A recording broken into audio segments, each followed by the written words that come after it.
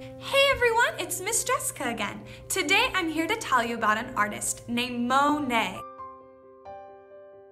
Alright, let's go ahead and learn a little bit more about Monet. This artist's full name was Claude Monet. He was born and lived in Paris. His art gave the impression of a picture. This was a new style, and he helped create Impressionism.